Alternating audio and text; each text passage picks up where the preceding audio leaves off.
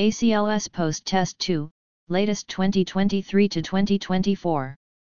Actual questions and answers 100% correct.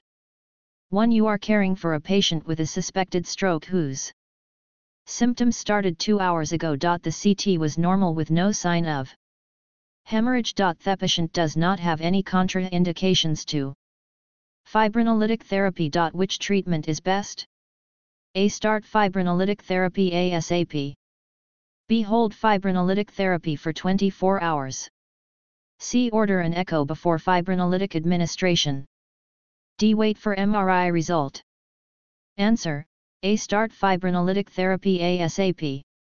2. For STEMI PT, maximum goal time for ED door to balloon inflation time for PCI? A. 150 mins. B. 180 mins. C. 120 mins. D. 90 mins. Answer: D. 90 mins. 3. Which is the recommended oral dose of aspirin for a patient with suspected acute coronary syndrome? A. 81 mg. B. 325 to 650 mg. C. 160 to 325 mg. D. 40 mg.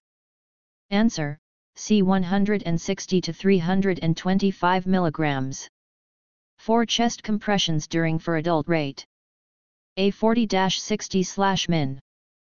B. 60-80/min. C. 80-100/min. D. 100-120/min. Answer: D. 100-120/min.